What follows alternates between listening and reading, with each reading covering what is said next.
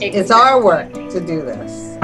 Actually, I was taking a walk with my regular walking partner, who's got a grandson who was adopted from Ethiopia. And I said to her, I never saw before BIPOC, B-I-P-O-C, and I had no idea what it was, so I had to look it up. And she said, well, what is it? And I said, it's Black and Indigenous people of color. And she said, well, that doesn't make sense because what's Black? And I said, African American. And she said, but my grandson is from Ethiopia and he's Black. And I don't think that's what they mean. I think in BIPOC they mean African Americans. And we had this whole dialogue about it. I mean, there's so much to learn. It is. The subtlety is there. Is it that they were born in Ethiopia and not born in America through like a lineage of slavery? Is that the? Yes. Okay. Yes. This is an important point, and I'm so glad you brought it up because, and of course, our subject today is white privilege, which is really all about our ignorance and how much we haven't been exposed to and how much we are having to catch up and learn these things. Actually, it was an interview with Ibram X. Kendi where he was saying, you know, the preferred term is Black because you might have very dark skin, but maybe you're from like India or Haiti or someplace that has nothing to do with Africa. Maybe you are an immigrant who is not American.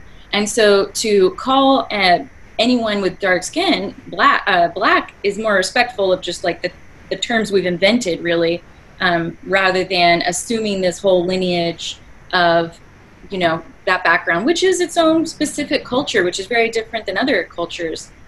So is he saying that, hi, is he saying that someone, let's say from Ethiopia, should be called Black?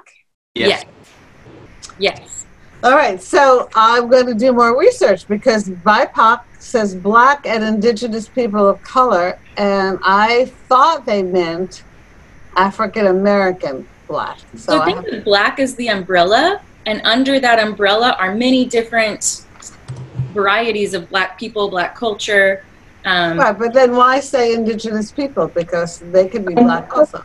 I think I read that differently, Judith. I read it as a comma, Black, comma, Indigenous, comma, and people of color. That's the difference. And Indigenous people. We're talking Native American. Yeah, it's not how I'm going to do more research. Thank you, Carol, because that's not, when I looked it up, that wasn't how the two definitions I looked up had it. Okay, well. I'm going to research. That's good to know. And post what you learn in the group because I will. That's I'm not averse to posting, as you know. Oh, we know.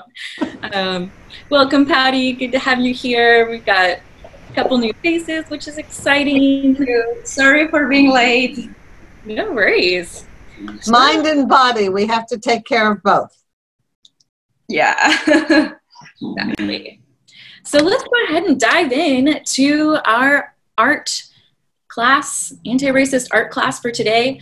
And our theme or subject that we're going to be diving into is white privilege. So I am going to share my screen for a minute because I want to show you where you can find the resources that I'm going to be discussing today and where you can actually follow along with the art lesson. So here we are at school.jessicaantonelli.com. Some of you use the app, and I'm just clicking one of the featured shortcuts to get to our class, the anti-racist art classes. And here we are in the table of contents. So I went ahead and added under the section that says art classes and anti-racist resources, our lesson from today. So we are going to be talking about the invisible knapsack of white privilege. Have any of y'all heard of this before, the invisible knapsack of white privilege? No? All right. No. So this is an essay that was written in 1989 by a feminist scholar, American feminist scholar, Peggy McIntosh. And she wrote this beautiful unpacking of what it really is and means to have and to hold white privilege, because as a feminist scholar, she was able to recognize that there is a huge parallel between what she had been studying as a scholar, male privilege, and the differences between what it's like to be a man and a woman out there in the world versus being a person of color and a white person. And she started to say, oh, okay, well, all of this stuff that we've been considering as like male privilege, and let me go ahead and you can click right here when you get to this in the course to see the essay.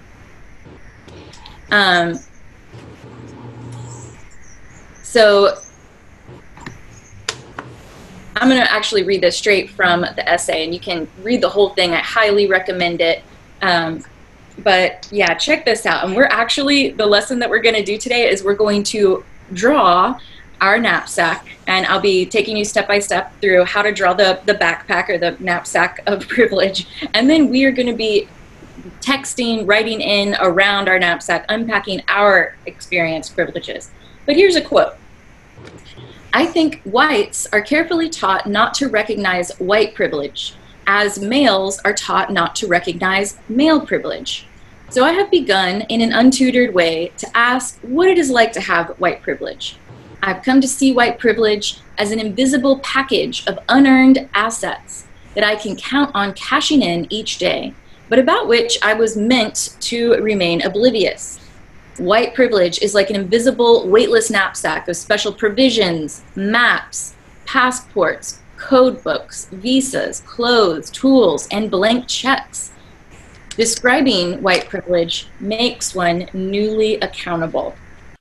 And I know that's what we're all here for. So she really, it's a beautiful essay where she says, you know, there's a corollary to recognizing that there's a group, maybe it's women, maybe it's people of color who are struggling, who have been placed at a disadvantage because of the system. And that corollary is that you, as the person who holds the privilege, you're experiencing these unearned things you're probably not even aware of. And how can you, first of all, recognize it?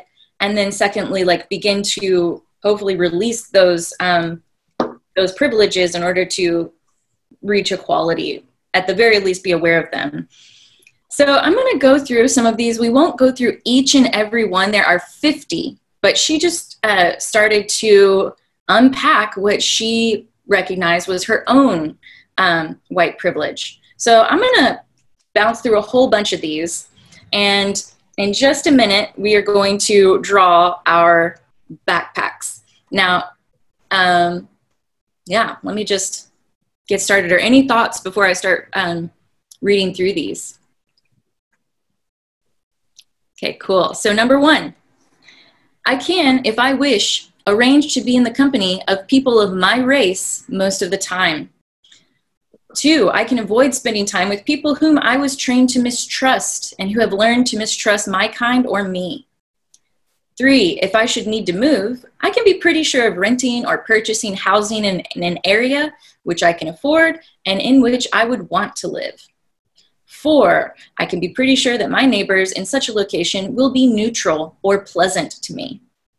5, I can go shopping alone most of the time, pretty well assured that I will not be followed or harassed. 6, I can turn on the television or open the front page of the paper and see people of my race widely represented.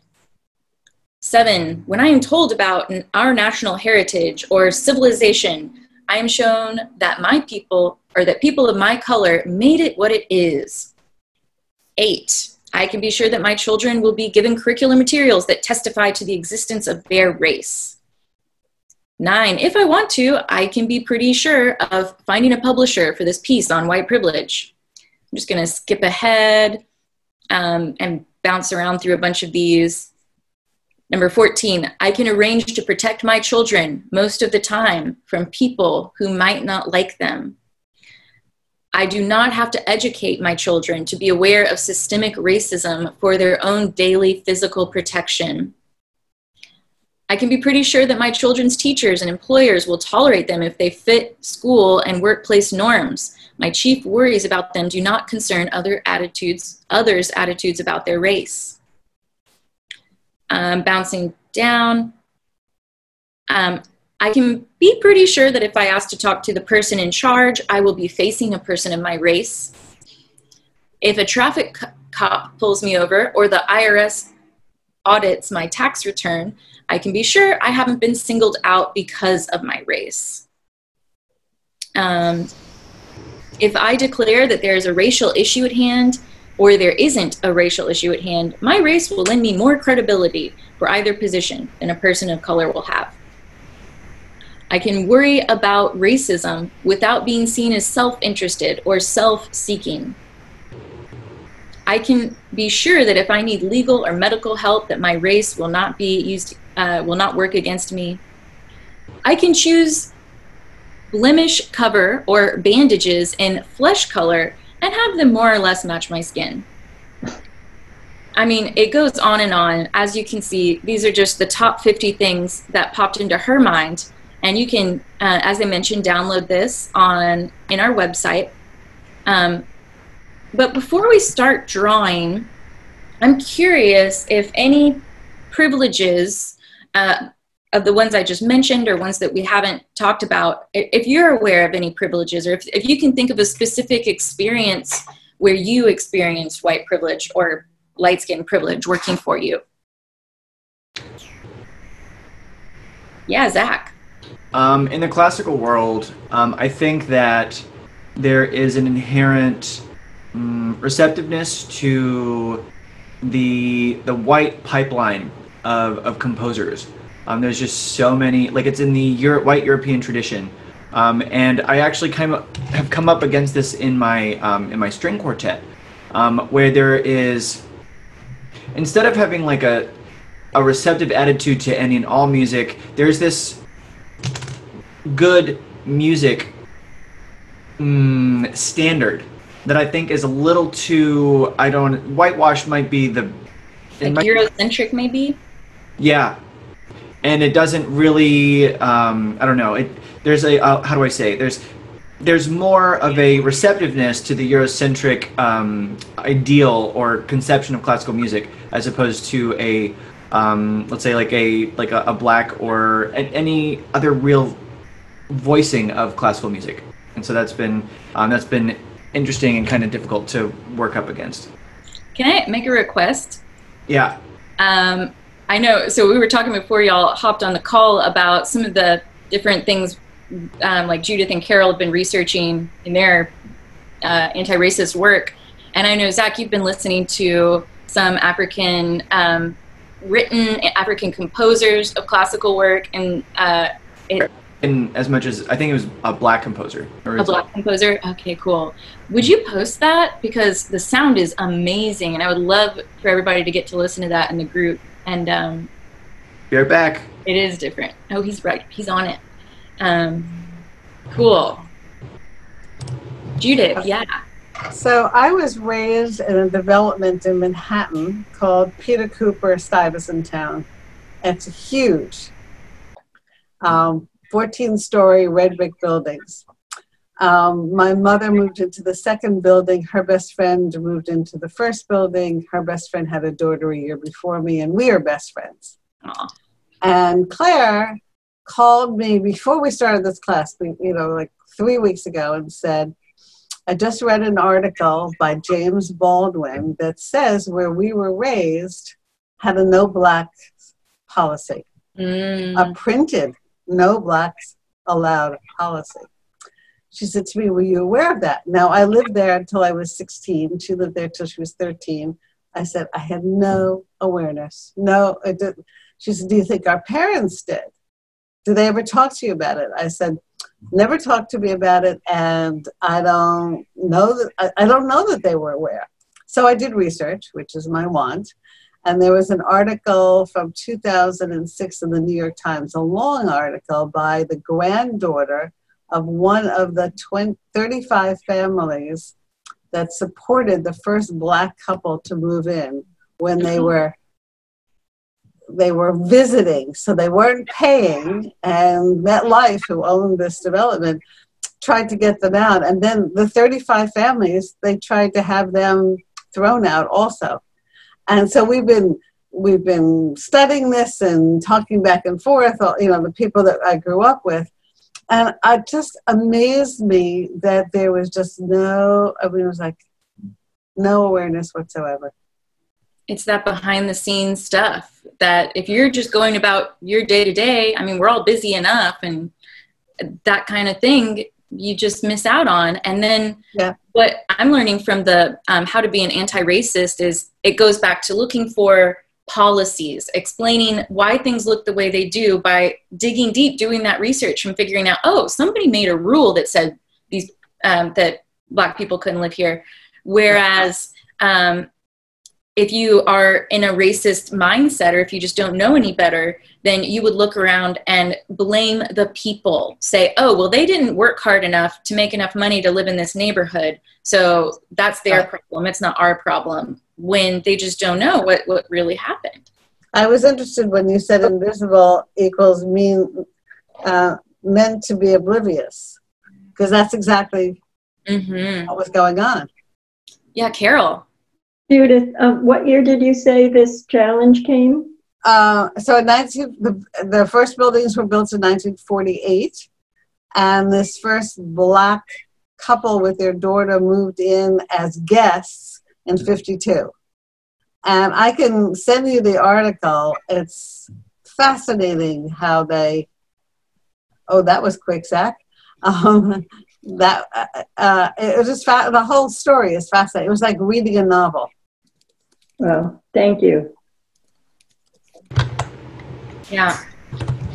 And I heard something about that on NPR recently too, that is all over, especially in the South, and they're still trying to go back and either change those if they're still on paper, or the problem is, even if you take it off the paper, you still have everybody living, basically all the segregation continues. And so, well, I take two women out who are in their mid-90s who have lived there their whole, most of their lives.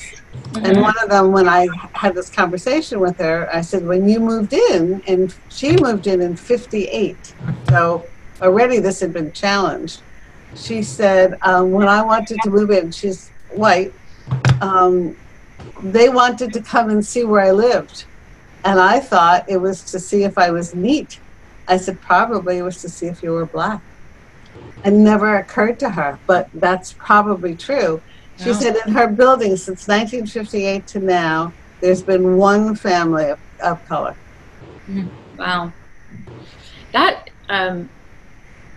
just brings a whole nother long conversation that we might have to turn into another anti-racist art class, because land ownership and home ownership is one of the biggest manifestations of the way that Black people have been disenfranchised and actively held down. So Ellie, please.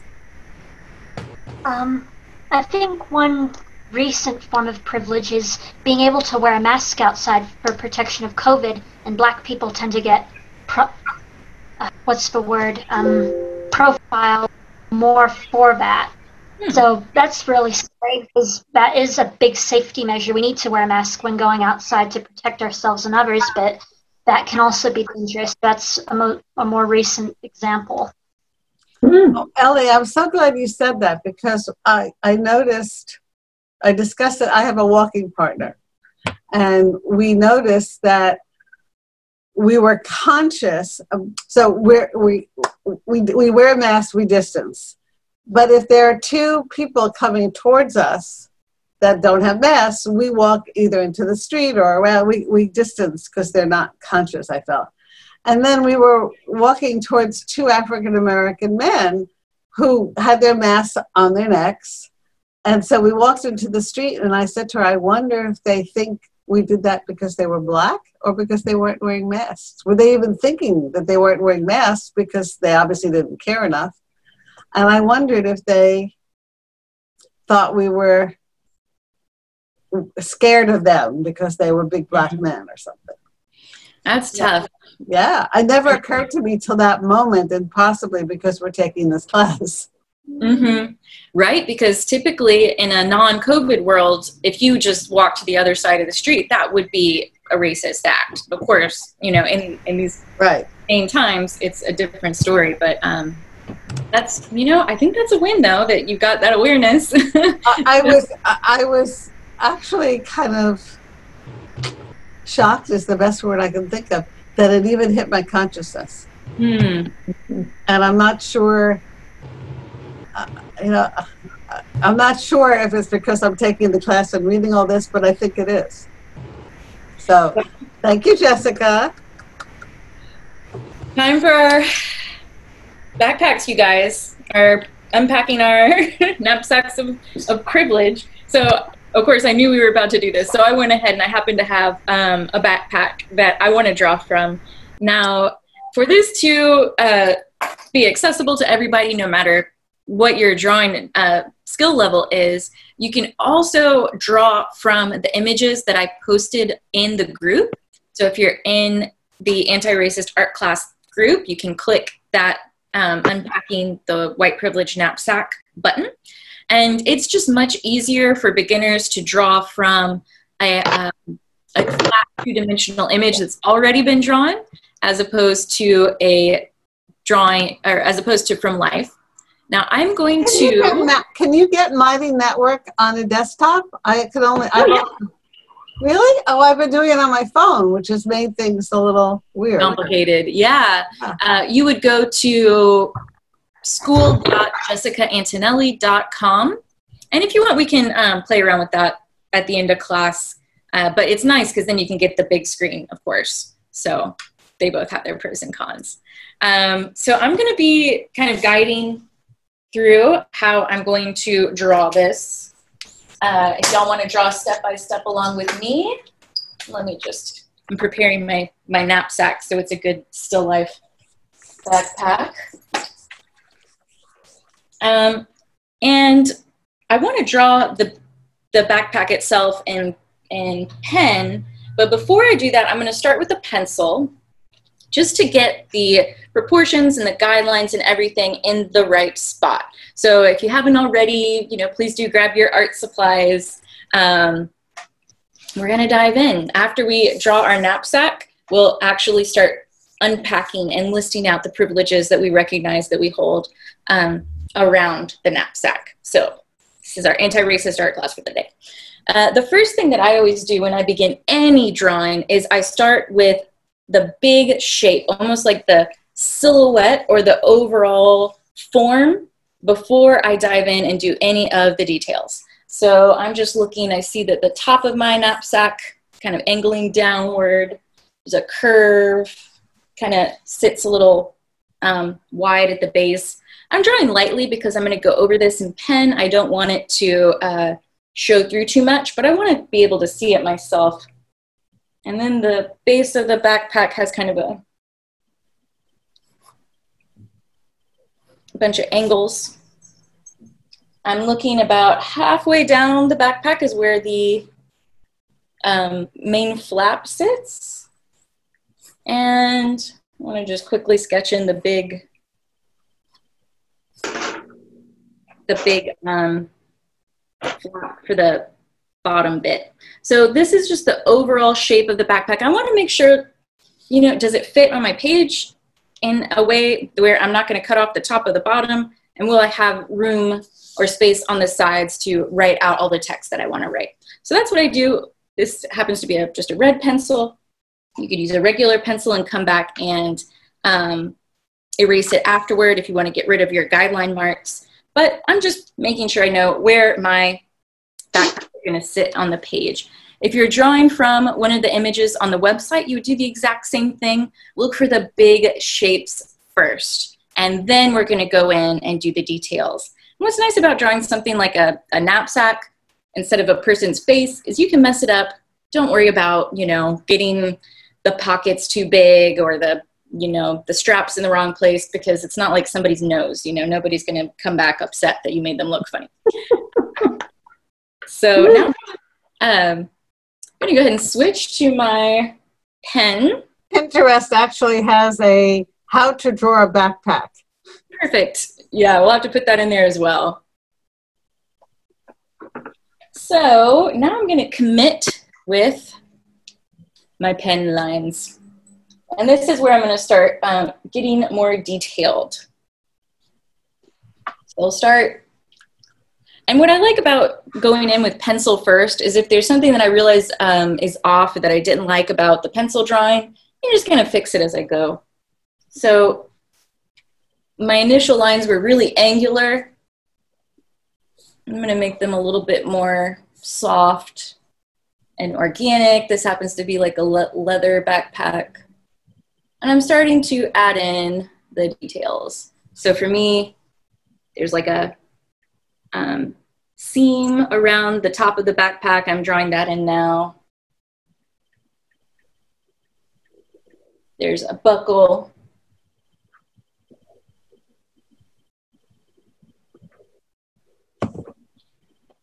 A lot of the times, one of the biggest tricks when drawing something as complicated as a backpack is just thinking about what line needs to go first, if items are overlapping. Does it matter for what we're going to do afterwards? Does it matter how many pockets or anything we have, or can we just do a simple one? Absolutely not. You can do a simple one. I mean, you could even do a super simple purse and make it just, you know, a big like grocery bag or brown paper bag kind of shape. The real thing here is thinking about unpacking our privilege.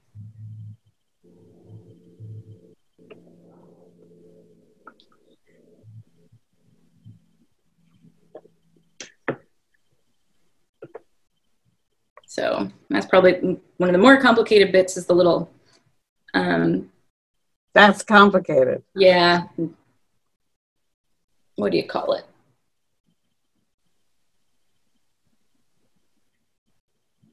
Hook, belt. The buckle? Buckle, thank you. Mm-hmm.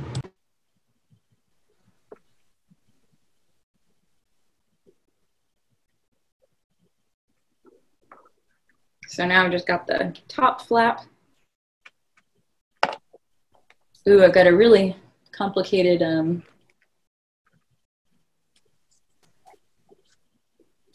handle at the top, but I'm starting with the loop, and I notice that from the loop, there are 2 angles down from the top of it.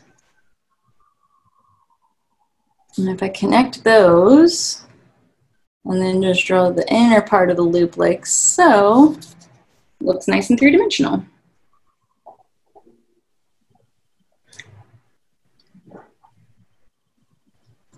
Going pretty quickly through this.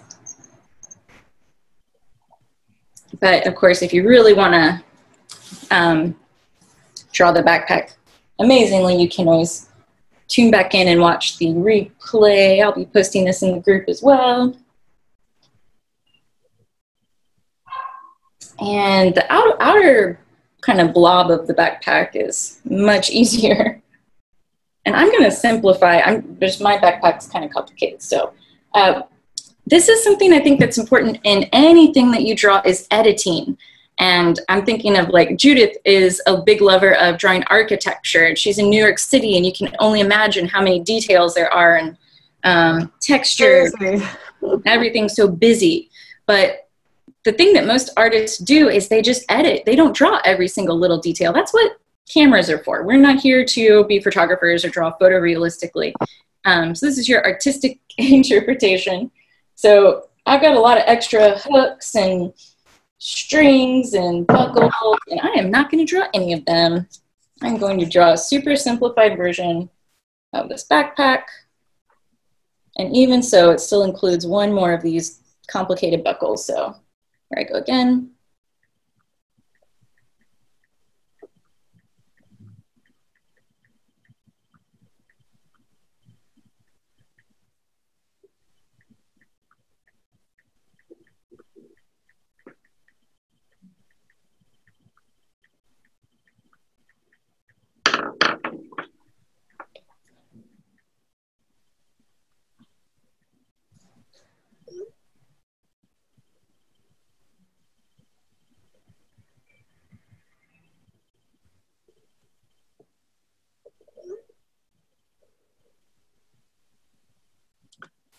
Oh, you're really turning this into an art class. Well, I'm going to try. I thought it was all about the unpacking part, so I'm done. Okay. No, that's cool. I'm almost done too. And as soon as you are done, Judith, that'd be great if you want to get a head start by starting to write in, or around, I should say, your backpack where you recognize that you hold privilege. So here we are. I don't. That's the problem. You don't hold privilege? I don't recognize it. That's the problem. Oh, I see what you mean. That's why I'm here. Right. So how about I'll start going down the list. I mean, oh man. Well, there was, first of all, you've got that story you just told us of growing up in a segregated community. So definitely I would put that in there. And it actually, if you also want to go ahead and put some text,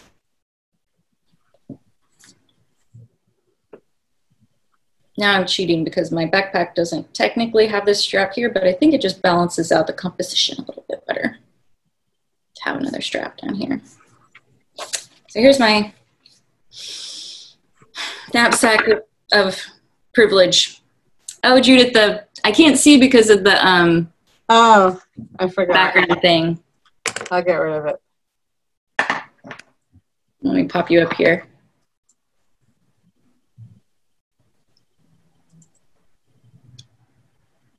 And if you want to use any kind of text, oh, that's a good one.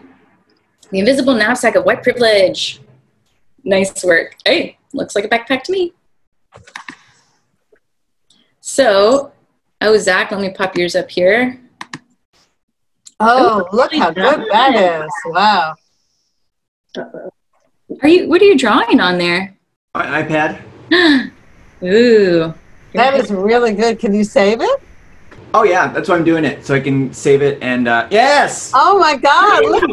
Look at hers. That's fabulous. Nicely done. I like all these digital artists popping up here. That's so cute. Now I feel like I should redo it in more detail. You guys did great. Like you said, it's really about what we're unpacking from the backpack. Yeah, I know.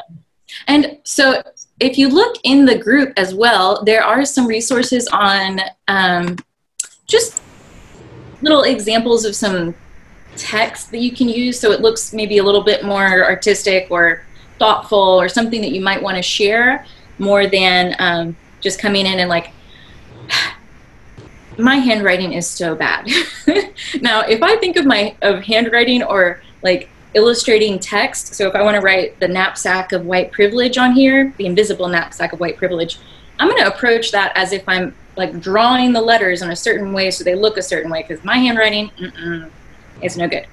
But for now, I'm going to go ahead and start unpacking my backpack. So I'm going to draw some little lines going from the outside, and the most screaming example of privilege that I've experienced, it's kind of, it's not a bright moment in my past, but a much younger Jessica, really stupid Jessica, Ellie, don't ever do what I did, was, you know, not too far out of college, and I was driving from Houston back to Galveston, an hour-long drive after having a little bit of a party with my sister who lives in Houston. And I had a few craft beers at my sister's house, which, you know, I was used to drinking the cheap beer, which has like very little alcohol in it. And these craft beers had like, it was like a glass of wine more than it was a beer. So by the time I left the house and I thought I was good to drive, to the hour later that I got to Galveston, I was not safe to drive at all. I was tipsy. It was a Mardi Gras weekend, and in Galveston we have a big Mardi Gras celebration, so they had a zero tolerance policy. If you even were supposed to be suspected at all of having any alcohol in your system, they wouldn't even breathalyze you. They were allowed to take you straight to jail. And so I'm blocks from my house. I was just less than a minute away from my home, on the big road, about to turn off to my house. And I got pulled over because I was swerving. I was not okay to drive. And I'm just in the car thinking to myself in my drunk brain, like, this is it. You know, you're about to get a DUI. You really should have thought this through better, you know, okay, but like ready to take on the consequences of my actions. So the cop comes up, he says, do you know it's a zero tolerance weekend, blah, blah, blah. Like, have you been drinking? And I told him yes, in that situation. He goes and like is in his car writing things up, and he comes back out and he says, so you live pretty close to here, right? Because he'd seen my address. I was like, I'm very close to my house. Yes, sir. He says, I'm going to escort you home. So instead of giving me a ticket, giving me any, you know, repercussions to my actions, this cop actually drove me home, made sure that I walked into my door all right, and that this little white girl was like taken care of by the police because, you know. Is he white? Oh yeah, he was white. So what makes, I'm sorry, but I'm so bad. What makes you characterize that as white privilege? Do you assume if you weren't white that you would have been arrested? I don't think I would have been arrested. I mean, I think I would have been taken to jail. And I think it was also a female privilege. And, you know, relatively attractive little, you know, I was a super cute little coming back from a party outfit. I don't think that the blind eye of justice should have allowed me to be escorted home that night. You know, if we live in this system where, you know, you break the laws and like, sorry, but everybody gets treated the same, I should have been taken to jail. Like, I was really not okay. I mean, I was drunk. I was drunk driving. And that guy, I mean, just the way that he was, his attitude toward me was very paternalistic, you know, very much like, okay, you know, he didn't go so far as to call me like honey or sweetie or anything, but I was benefiting from my, you know, outer shell of being a white woman.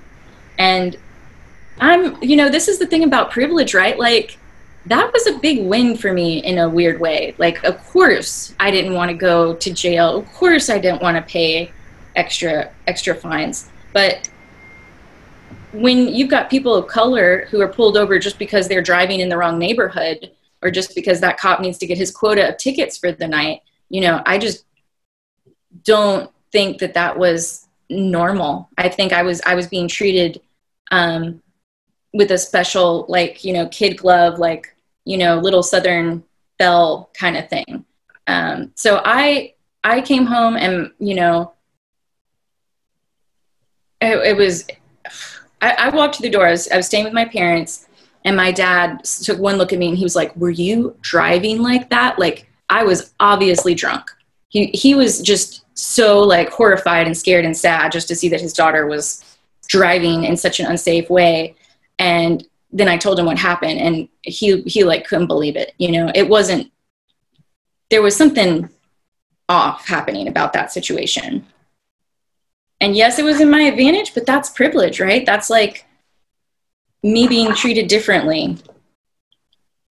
So that's something I've always thought about. That was just really weird. And that's a big, huge one. That's not all the little things that I probably don't even know about, like being called on more by the teacher, things like that. But I'm rambling now. I'm going to write it down on my backpack. But I consider that like the most glaring privilege that I've experienced. I'm having trouble processing it. Do you think I deserved that? No, but I don't. Escorted home? But I don't see it as privilege in the context of what we're discussing, and maybe that's my problem. I mean, it is my problem. Can I chime in? Please, Patty. Yeah, I have heard many stories like that. For example, there is this girl on YouTube that I follow. I don't know how I got into that channel. I really don't know. But she, yeah, she's a white very pretty girl who used to be a drug dealer, and she was in jail. She was actually in prison for 3 years, and so she had a really messy and criminal background, like really, really bad. And she has told stories like that. Like, for example, this is one that she told recently. Oh, I think I sent it to you, Jess, right? Yeah, because we talked about that exact story. Yeah. Yeah. So not here, right? We didn't talk. No, not in this class. Yeah. Heard it. Yeah. So she was driving. She was not driving. She was on the passenger seat, and a black guy was driving, and the cops stopped them. And he was scared. He was afraid. So he told her, like, please switch with me. And she was like, what? Like, how? Like, because they were driving, like they were on the road. So, okay, so they switched. I don't know how they did it. And the cops stopped them. And she was still a drug dealer by that time. So she had drugs on her. She was supposed to be in New York. Yeah, she was breaking her parole. Yeah, she was breaking her parole. So she knew that if they checked her name, she was gonna go to jail. Like, that was it. There was no other way around it. But she was very, very pretty, white. And so they stopped them, and they went after the black guy who was not driving by that time. So they told him to get out of the car, and I don't know what was. Do you remember why did they take him? It was because he had an expired like parking ticket, or like a really old thing in the system. Yeah, and they arrested him, and they didn't even ask anything of her. Like, they were like also like very paternal, and she tells that they were very like, okay, so go home, be safe, you know.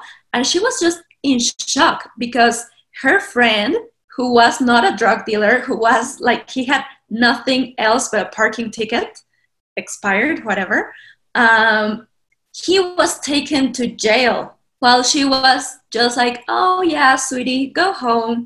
And so that is one. For example, I don't know if you guys have seen a documentary on Netflix of Chelsea Handler. I mean, I don't love her, but but the documentary is interesting because it's about white privilege.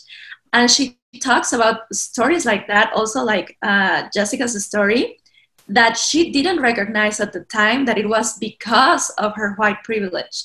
Because she says that exactly like what happened to you, Jess, that happened to her many times, and she was always escorted back home and just like very like sheltered and protected and treated nicely, while her black friends, because she was living with a boyfriend in a black neighborhood, and her black friends were always taken to jail, like in the same circumstances. Like exactly same circumstances. And she says now that back then she didn't know, like she had no idea that was a privilege of her color. So I totally agree that is a white privilege.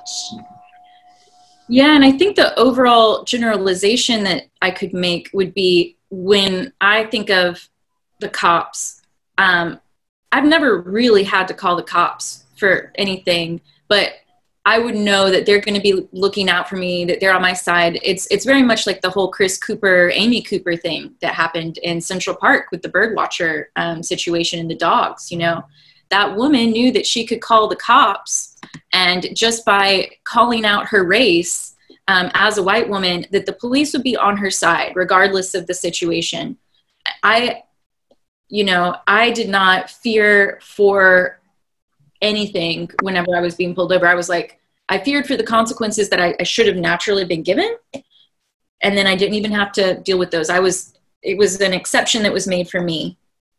And But I'm glad that we're diving into that, and that, yeah, Judith.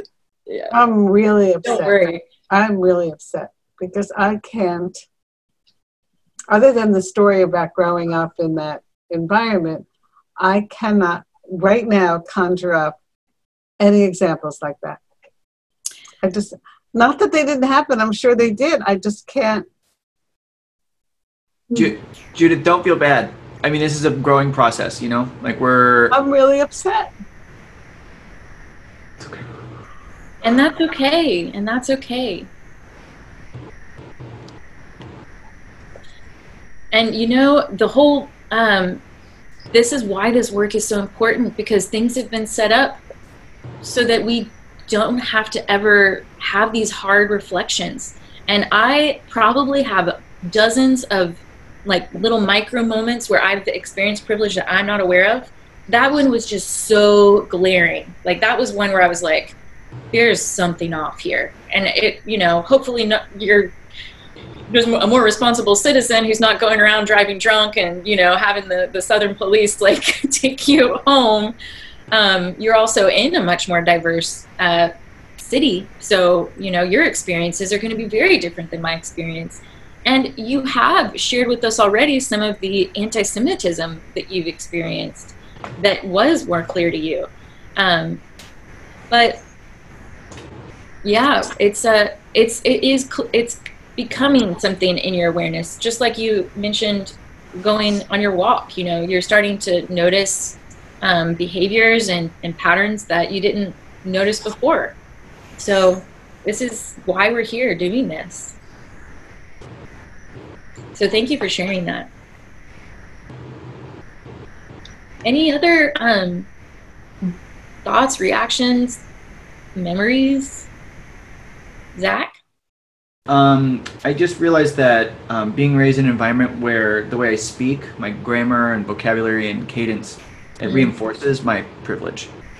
They're not, I would imagine that there are, how do I say, people who speak with particular dialects that are, how do I say, thought of as lesser than, because the people in a certain, I don't know, robe or uniform, they don't identify with a certain cultural way of speaking, dialect, whatever you call it. So I was raised in, I went to school in Washington, D.C., very strict grammar upbringing, and like I think that's definitely benefited me. I know I've gotten jobs on account of my ability to speak to people, on my ability to, I don't know, just to articulate. Yeah. And I know that's a huge privilege. I know that there are, that's a thing I understand. And so now they've defined Ebonics as its own actual language, which does have its own grammar, and they have acknowledged that people who speak Ebonics and speak English like the way that we're speaking it right now, those people are bilingual. And what that is referred to in the Black community is code switching. There's actually a podcast called Code Switch that really dives into race and race relations. But for Black people in America, they're often asked to code switch in order to make the white people around them feel more comfortable or not think down on them because of the way that they're speaking. And that's called Ebonics? Ebonics. The letter E, B-O-N-I-C-S? Oh, I'd never heard the term. Oh, wow. Yeah, Ebonics. I haven't either. Really? I mean, I've heard the language, but not the name for it. Yeah. I've experienced a little bit of code switching teaching in very diverse schools. I would code switch because I went to school where I was the minority. There were fewer white kids than Black and Hispanic kids. And so I heard it so often, you know, you pick some things up and in order to connect with people, you want to reflect back. Like we like to see reflections of ourselves and feel like comfortable, and even just interpersonal communications like at work. I remember one of the best pieces of advice that my aunt ever gave me was people like talking to people who talk like they do. And she had this really tough client who would come in and he would be very direct and bossy. And, you know, this was nothing to do with race. He was just, everybody thought he was an asshole. Excuse me. But, you know. That's a technical term. It's okay. And so she, instead of, you know, trying to be her normal polite self, just started talking back to him like, sir, I did this, and if you're going to want to go on this trip, you have to do this. There is no exception. This passport needs to be triple checked, or else you are not going on your trip. Blah, blah, blah, blah, blah. And she was just reflected right back to him the way that he spoke to her. And he became she just had him wrapped around her finger. She was the only travel agent he wanted to work with. And she said, you know, that's how you, what is it? Make friends and influence people. That's one of those things that you do. And so code switching is one of the privileges that we have is to not even know about it, say, because we don't have to code switch to get by in the majority, you know, white speaking workplace. And also in schools, our schools cater to middle-class values, middle-class language. Like Zach said, you know, in an interview, you're going to be expected to speak a certain way. So that's that's another big conversation right there. So thanks for bringing that up. Yeah, you're absolutely welcome. I have to run because I have to go teach, but this is an amazing class. I'm really, really glad to be part of it. Bye, everybody. Bye. Thanks, Zach. Thanks for coming. Any other reflections as we're kind of wrapping things up today? I think, I wrote a couple things down, but I didn't want to just duplicate, you know, writing 50 things down that this other woman wrote down that I could probably nod to, probably pretty close to all of them. But I wondered if I could take a minute to draw something that came out of my work during this week. It's not exactly white privilege. Go for it. Thank you, Carol. Okay, so one of the things, of course, that all of us have been seeing is this image of George Floyd with the police on his neck. But when I was watching the movie this week, I Am Not Your Negro, the James Baldwin movie, there was a photograph. It went by, it wasn't the main focus of the movie, but the scenes from Birmingham. And it showed, and I've just done a quick sketch of it, and I put James Baldwin's words next to it. And these are 3 white policemen with their knee on the neck of this black woman who actually has a name, Ethel Witherspoon. And the James Baldwin words are, "You cannot fix what you will not face." It gives me chills. This photograph was not put on the front page of newspapers or magazines. It's in the archives, but the woman who I went and I found the still image of this from out of the movie. And the woman who has a book about images from the civil rights movement said this image was not published. And so I then put this picture of the officer with his knee, this painful, painful picture on George Floyd's neck with the same words. Next to it, "You cannot fix what you will not face." And wrote underneath it my words, "We face this cruel death. What can we fix?" So that was my effort at, you know, poster art in a sense. I guess it needs anyway, I wanted to. No, thank you for sharing that. Those are such hard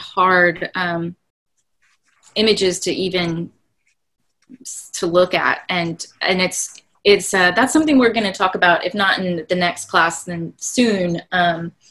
White fragility, which is our hesitancy to face this ugly thing and to even acknowledge it. There's so many people who deny racism is a problem, and I know we've all been going through a lot of feelings just in this call, like reacting to what we're seeing and talking about and unpacking from our white privilege backpack. And yeah, it's a privilege to not have to think about that and be, you know, in dialogue with it in your mind every single day as you go around your day-to-day life. I'm going to pop up on the screen real quick this anti-racist graphic. I was really heartbroken to talk to a friend of mine. I think I mentioned her to y'all in an earlier call. She's someone who actually, I got to get her in on these calls. She's very down for the anti-racist journey, but her husband is a Trump supporter, and he's here in the fear zone. He completely denies that racism is a problem. He thinks that everything that is going on right now with this kind of uprising of a new civil rights movement is a conspiracy to distract people from the elections coming up. And I'll talk about avoiding hard questions, striving to be comfortable. These are uncomfortable conversations. And, you know, only he's in a bubble. Even if he tried, I don't know if he would be able to find a person of color to interact with. But yeah, that's all the fear zone, you know, and it's so directly connected to that quote you just shared, Carol. If we refuse to talk about this stuff, to have these hard conversations, look at these hard questions, to have these reflections, then we're never going to learn and grow and speak out eventually. So we're kind of here, we're in the learning zone, you know, we're recognizing racism as a problem, a current problem. This isn't something from the 1960s. We are here having conversations that make us uncomfortable. We are working to understand our privilege in the past of that, ignoring it or not even knowing that it existed, that racism is a problem. We're trying to educate ourselves about structural racism and race. We're being very vulnerable. Thank you guys for opening up here about our biases and knowledge gaps. And we are listening to others who look differently than us. And you know what? If you're in a place where you don't even see a person of color, like in your entire state or city, we've got the internet, y'all. You know, like Judith was watching that video interviewing Ibram X. Kendi. There are so many people that you can follow on YouTube. There are authors we can read. There are movies we can watch. There are books we can read. Being open to getting more color in your day-to-day influences doesn't have to mean you go out and find a Black friend. And that's a complicated issue too. Eventually we're going to get around to talking about tokenism. You know, if you're going out and finding a Black friend just for the sake of having a Black friend, that's not necessarily what you want to do. Especially, you know, as you can tell, these are heavy conversations. This is what's called emotional labor. It might be a term that you hear more often in context with these conversations, because to hold someone else's pain and discomfort in having some of these conversations, it does take emotional work, you know, to be able to really empathize and listen and to hear someone go through something. And that's why we're here having this conversation amongst ourselves and not in a more diverse group, because people of color, Black people especially, they already know, and they are probably not in a situation where they want to sit with us through this. You know, they've got their own issues and their own people to take care of. So that's growth zone over here, right? So I sit with my discomfort, and cheers to y'all, because y'all, that's what we're doing here. We're identifying how we may unknowingly benefit from racism. That's, you know, if you go ahead and read the rest of the essay that we looked at today, that's going to help give you even more insight into that. And eventually, you know, that these kinds of conversations and this type of work and research is going to give us the confidence to speak out when we see racism in action, to know, yes, that is racism. I'm seeing something racist happening. That phrase, that thought pattern that we never thought of as racist before, now we can maybe say something.